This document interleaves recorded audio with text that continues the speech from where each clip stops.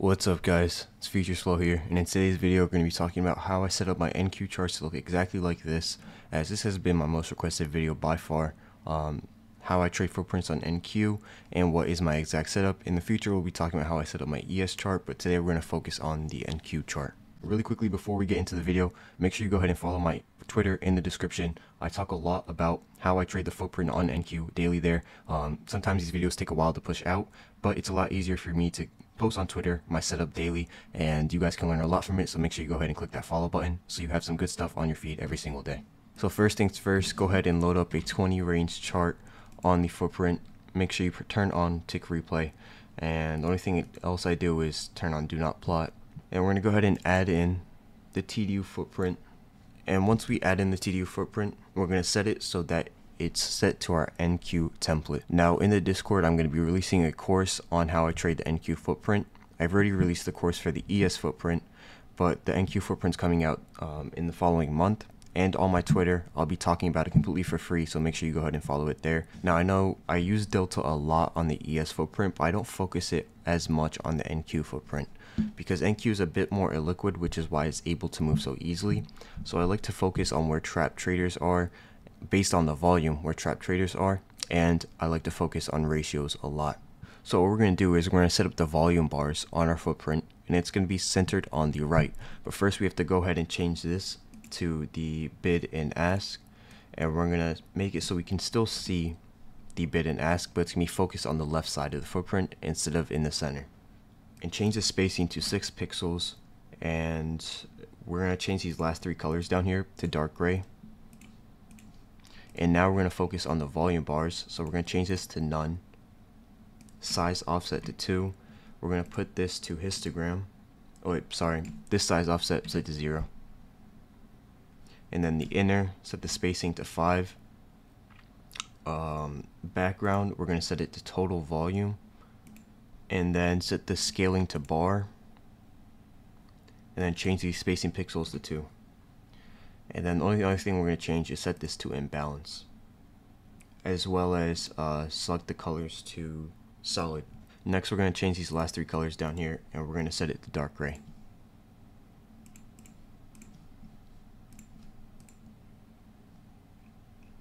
Now for the bar background, center it left, none, bar, solid, neutral, and then light to dark. And the rest of the footprint is pretty simple. We're pretty much just turning everything off.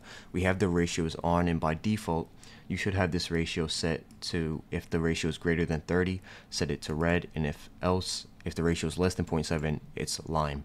That should come on the TD footprint by default. I turn everything off here except for the trap traders feature, and this feature is a feature I asked the dev to add into the footprint.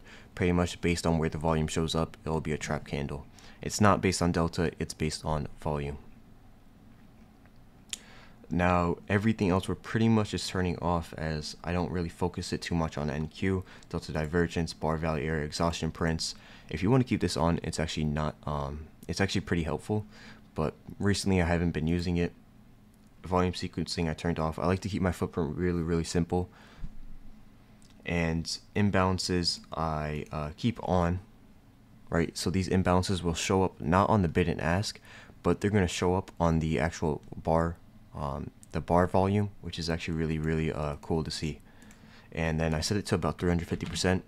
You don't have to use 350%. I really recommend between 300 and 400%.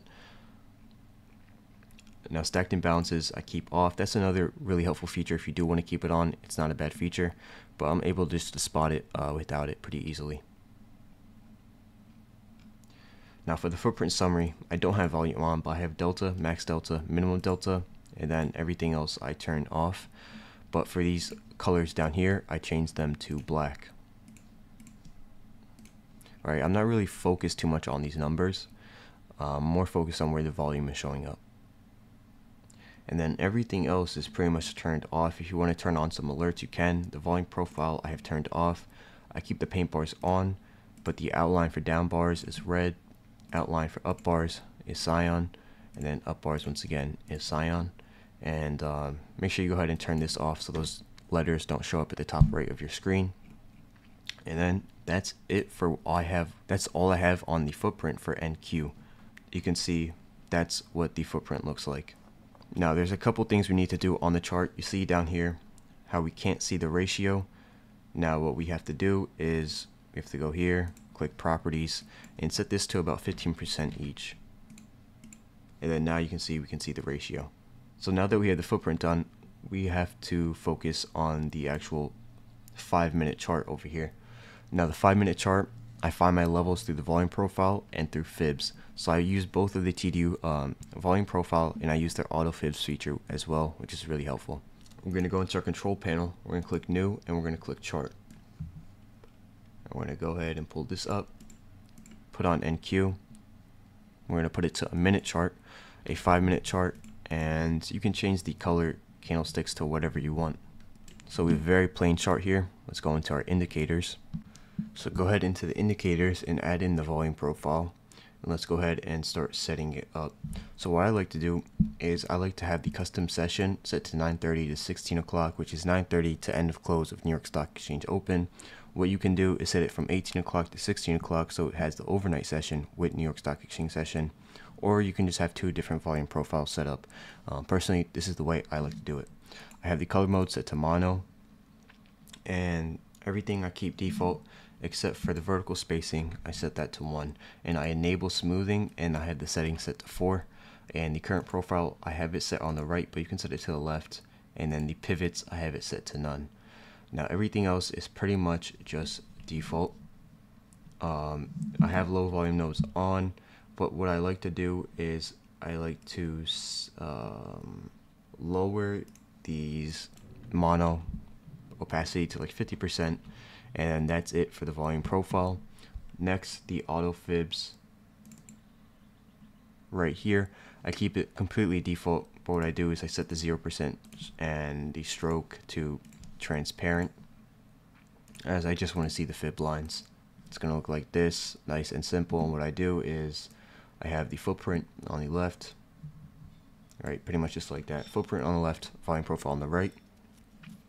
But that's pretty much it for today's video. Soon enough, I'll upload the ES setup just like this one. If you're in the VIP Discord, you have the template inside of the settings channel, which you can just download that and paste it into the folder, and you'll have all these already shown up. But if you want to learn how I trade these setups, I will be posting some content on my YouTube, but all the information will be inside my Discord, the VIP section, where I go in depth, step by step on how I trade the footprint, not only on NQ, but also ES.